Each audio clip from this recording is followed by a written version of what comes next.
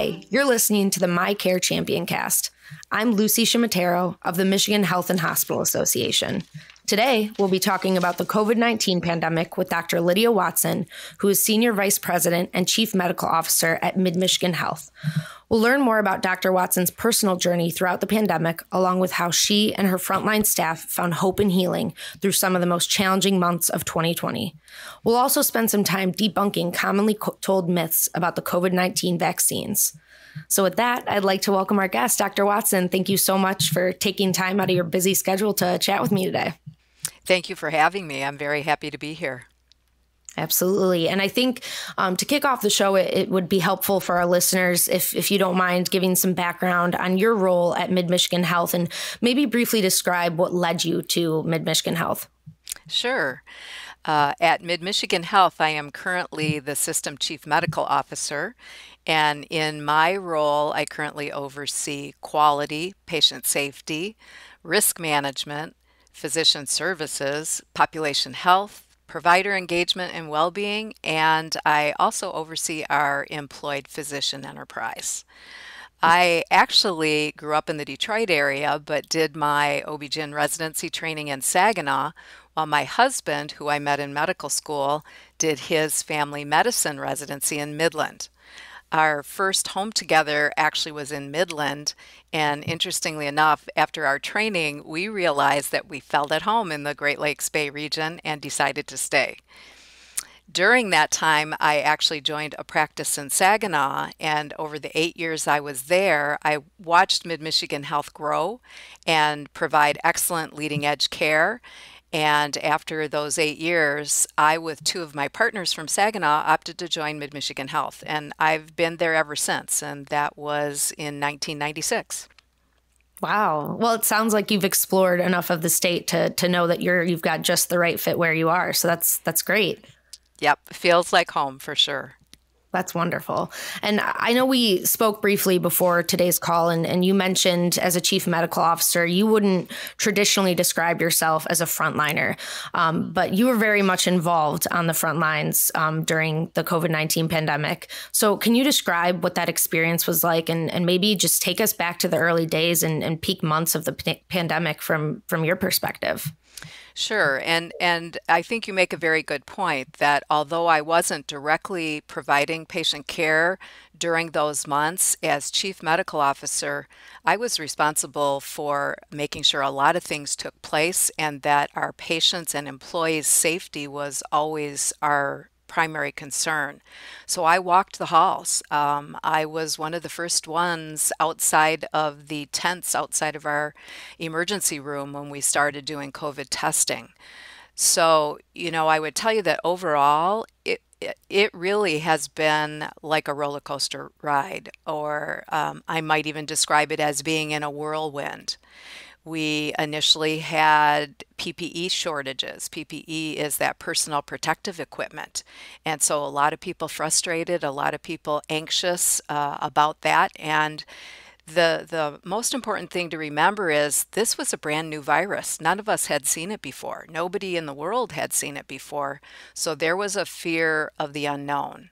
We didn't have certain treatments. We had frequently changing recommendations, sometimes daily, sometimes more than daily. And we were taking care of very sick patients. Our staff and frontline workers were really worried about being exposed to the virus and taking it home. They didn't know when they walked home if they had to change their clothes in the garage and put new clothes on. We also had to figure out real quickly how to take care of COVID and non-COVID care patients at the same time and make sure that everybody remained safe while doing so. Yeah. I would tell you that one of the things that we found real early is we had to learn to be flexible. And it didn't matter if you spent a whole day coming up with a plan. If you got new information, you had to sit down again, turn around, and face the new information and come up with a different plan. So we really learned to be flexible. We also found a tremendous need for communication at every level. As I was dealing with the anxiety of frontline staff and of our patients and early on of visitors, we had to make sure that we were communicating and communicating in multiple ways so that people were up to date on the latest things that we were recommending and encouraging everybody to do. Absolutely. And I think it's worth noting and shouldn't be overlooked that you're not just a chief medical officer, just like our frontliners aren't just hospital staff. They're parents, they're children, they have friends and family and loved ones. And I can't imagine working under the circumstances you were, on top of just personal stress and anxiety. How did you manage that? How did you manage your stress on top of the needs of your frontline staff and patients? Yes, you're exactly right. The stress was palpable. It was palpable everywhere we went. And so the most important thing was to show up with a smile and words of thanks for what everyone was doing, trying to coach and mentor and comfort others. And that helped to not only relieve our employees' anxiety, but my own as well, because I had a focus. And if I could focus on what was needed now and what I needed to do to help others and get information to others, rather than worrying about what happened yesterday or worrying about what might happen tomorrow or next week, we just had to figure out what we needed to do that day to get everybody through it and to try to keep everybody positive. I would tell you that one of the most helpful things that I did was read. I was reading into the wee hours of the night every night because knowledge is powerful and it helps to quell fear. You talked earlier about needing to debunk some myths, and whenever we had accurate information that could lead to some good decision making, that also helped to decrease everybody's stress and anxiety. Links back to that word flexibility. Flexibility and balance go hand in hand. And I'm sure you and others had to find that leaving the hospital. You had to find your ways to self-soothe and find balance and flexibility in managing your own health. That's exactly right. And sometimes it was tough. And so sometimes it was as simple as saying, okay, when was the last time you ate? You need to make sure that you're eating. You need to make sure that you're taking some breaks. Sometimes it was just to go around the corner and stand there, close my eyes, and take a couple of deep breaths and say, okay, we've got this, keep going. The other thing that I do personally that was exceptionally critical to me staying mentally healthy was exercising. So I had to try to maintain my normal exercise regimen as much as possible. Yeah. And I saw you served 6 years in an Army National Guard evac hospital. I guess I'm curious, what would you say comparatively COVID-19 was like to that experience? You know, it's really interesting. That's a great question. And I would tell you that in many ways, being in that military role for an evacuation hospital trained me to deal with some of the things that we dealt with in the pandemic. So I was used to having to rally literally troops to respond to crisis and emergencies. And so that probably actually helped me in some of the planning phases of what we were doing within our healthcare system. So now we're in a place where there's some hope and a light at the end of the tunnel, so to speak. The governor today announced that mask and gathering limits would be lifted in July. So I'm wondering, before this point, as things progressed, can you just share any moments or stories of hope or just instances that offered some healing or comfort to you and the frontliners? Sure. Two in particular come to mind, and talk about making history. You know, we're in the middle of a pandemic, and then unfortunately in Midland, we had a flood in May of 2020, right smack dab in the middle of that first wave. We, in our Midland hospital, ended up having to close down 2 units, one of them being one of our intensive care units. And so we were at a point where literally we were dealing with 2 disasters at the same time. And when frontline staff saw everyone step up to help, it really did create hope and healing.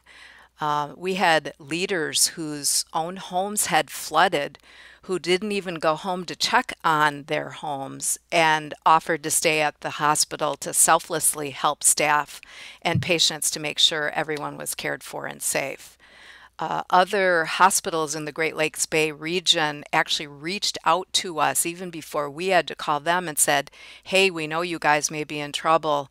We're slammed and really busy ourselves, but we're happy to help take care of your sick patients if needed. And so I think just to see how when bad things happen, the goodness comes out in everyone, and everyone just rallied around to help us as healthcare workers and help our patients and help our employees. So that was very important, I think, in our whole timeline. And then another touching story was recently shared by one of our West Branch nurses. She was a floor nurse, worked through all 3 phases of COVID, needed to socially distance from her elderly father who was living by himself alone. And she was concerned about the possibility of unknowingly exposing him to COVID if she had it and didn't know it yet. So they had a discussion, and she just said, I'll call you every day and remain in contact with you, but we really probably shouldn't see each other in person. So that's what they did. And then sadly, one day he didn't answer his phone in the morning. And she called later that afternoon, still didn't answer. And so she sent her husband to check on him. And unfortunately, her father was found to have passed away by himself at home. And when she shared that with us, she just voiced that although he was not directly killed and impacted by COVID, that she truly believes that he was indirectly killed by COVID because of loneliness and a broken heart. And it's just so sad, but because of that, she's now an advocate of getting vaccinated to help end the loneliness and sadness that isolation has caused during the pandemic. And, it's not just about you and your preferences choosing to get vaccinated. It's get vaccinated for your elderly neighbors, get vaccinated for your family members that you haven't been able to interact with. And so her message is very much one of hope and healing. Absolutely. And I'm glad she could take away from that experience how important it is just to be an advocate. And as we jump to the present, we do now have 3 safe and effective vaccines available. And we received news last week that the Pfizer vaccine is authorized for children ages 12 to 15. So I want to ask you off the bat, would you encourage parents and guardians to take their children to get vaccinated? Absolutely. I encourage everyone to be vaccinated. This is exciting new information that we have found the Pfizer vaccine to be safe in younger adolescents and children from the age of 12 through 15. It's safe and highly effective, 100% in that initial trial.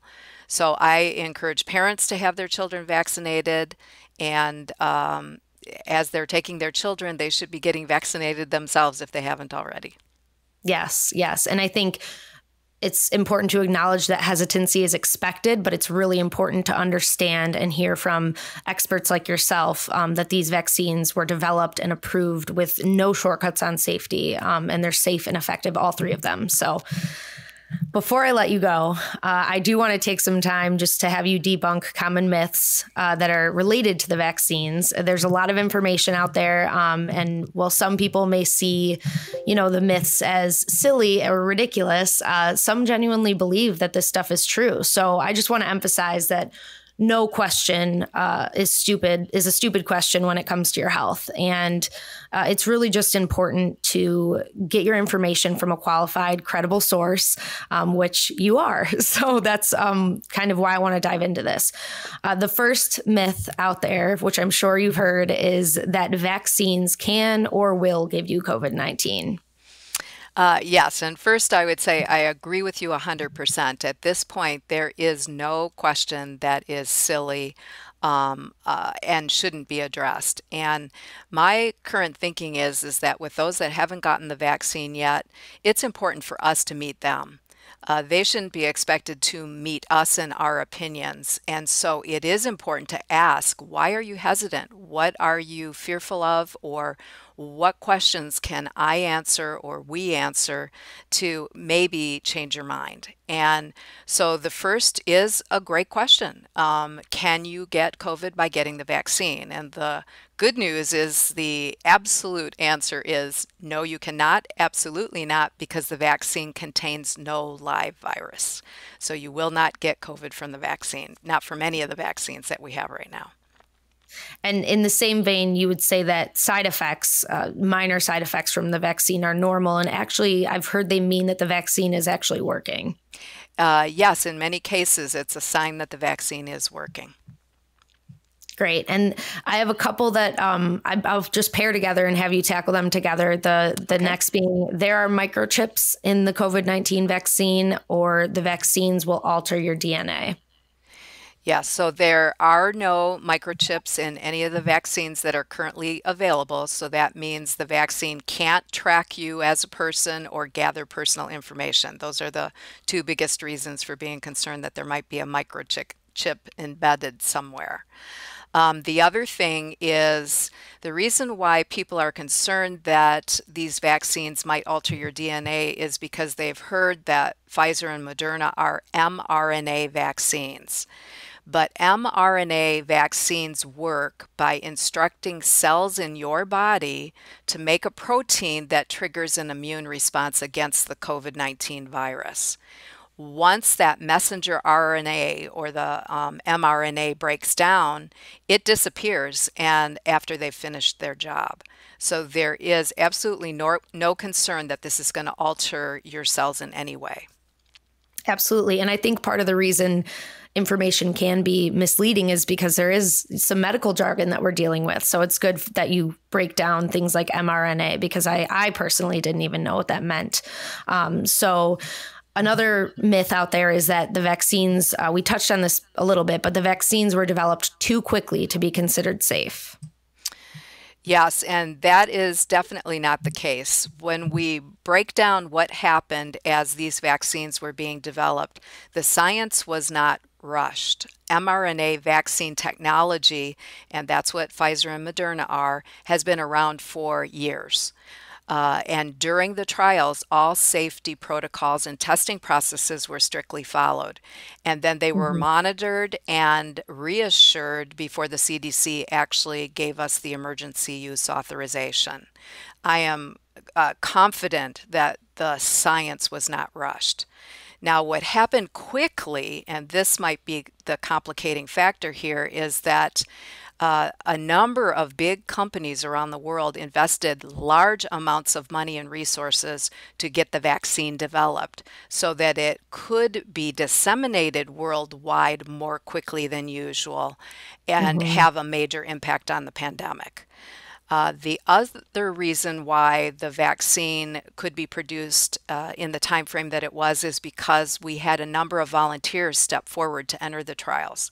It's not unusual to have a medical trial and it'll take you a year to get people enrolled so that you have enough patients in the study to be statistically significant when you're trying to determine whether it's a success or not. And so there were a lot of people that stepped forward right away to volunteer to be in those trials, and that helped tremendously. So one that's a bit more recent is that those who have gotten the vaccine can shed the virus to others as a result, other people who haven't gotten the vaccine. Right, and that's another great concern and a great question, and for a while we didn't know. We didn't know that if you were vaccinated and you ended up being exposed to the COVID virus and potentially even getting the COVID virus yourself, whether having had the vaccine would prevent you from spreading it to others or not.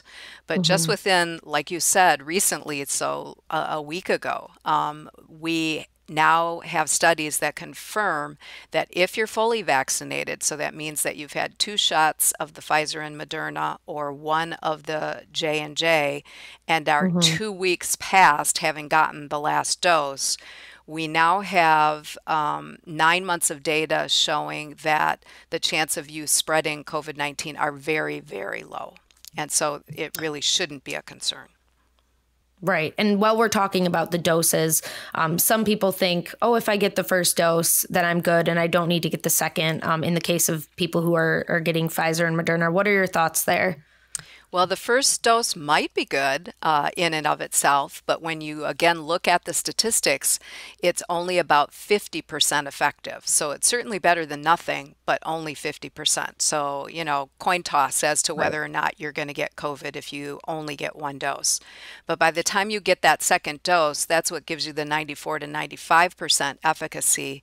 And so we encourage you to follow the recommended number of doses based on which vaccine you're getting. Right, right.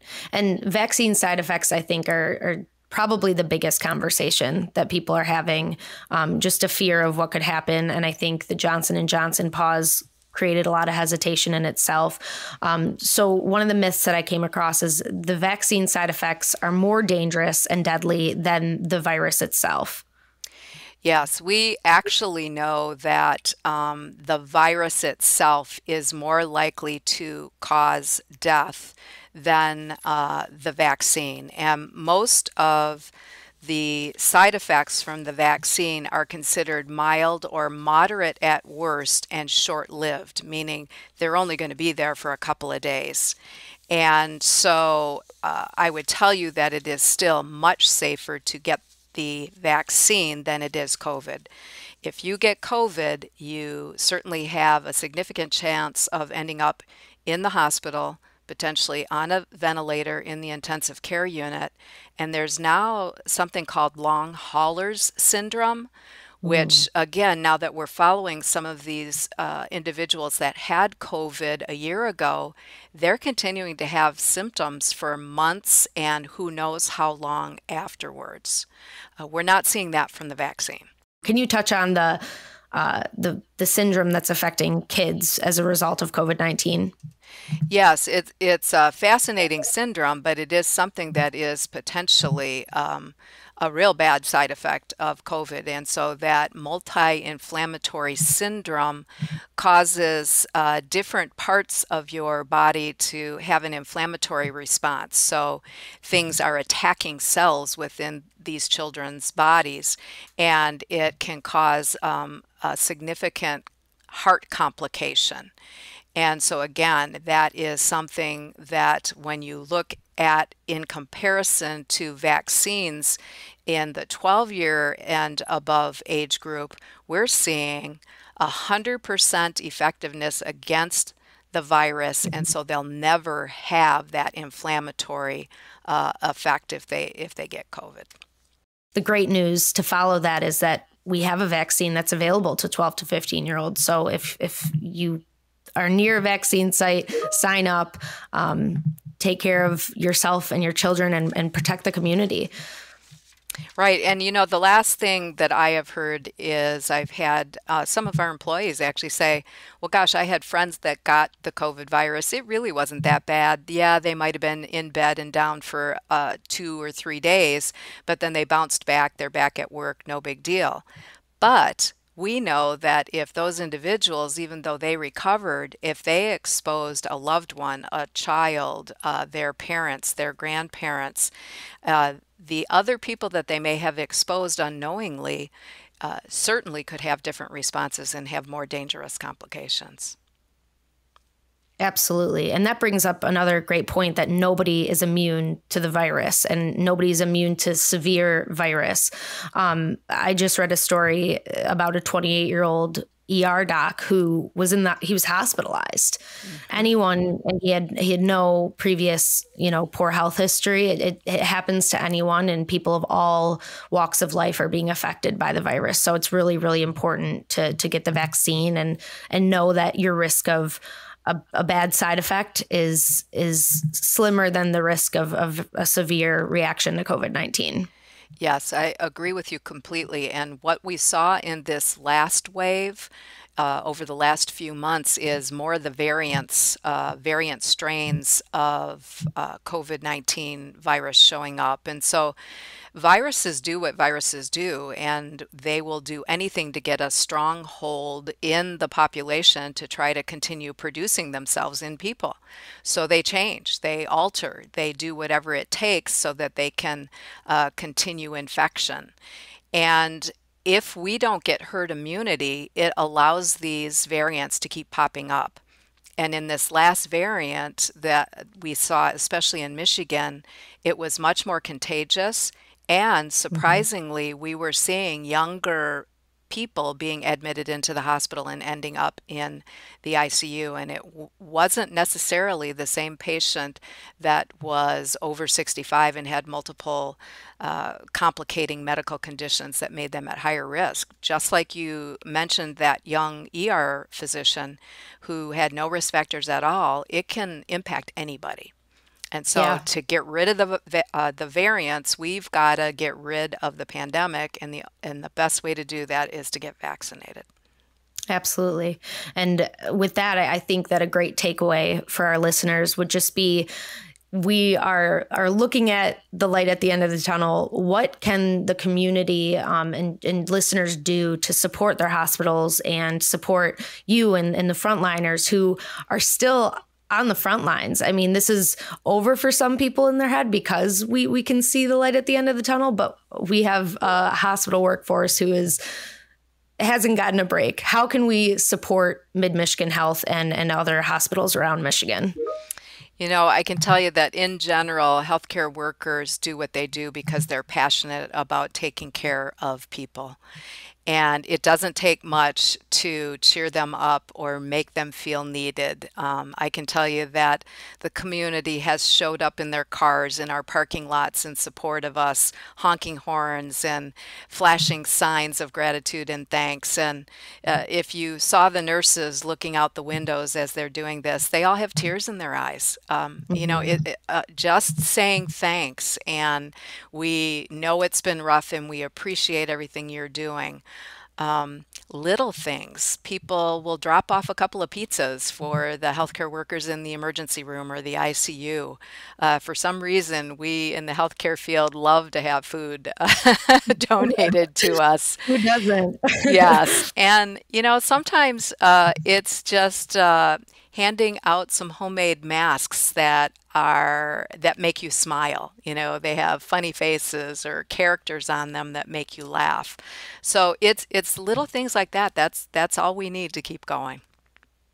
Absolutely. Well, that's great to know. And I'm so glad I got a chance to ask you. So thank you again, Dr. Watson, for joining us today.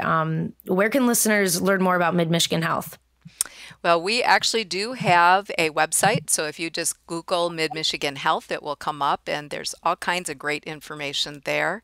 And there is also a hotline number that is on that website. So if you have any specific questions about COVID, you're more than welcome to call that number as well. Wonderful. Wonderful. Well, thank you again. And thank you to all who are tuning into the MiCare Champion Cast. If you're interested in learning more, you can visit MHA.org and be sure to join us for the next episode.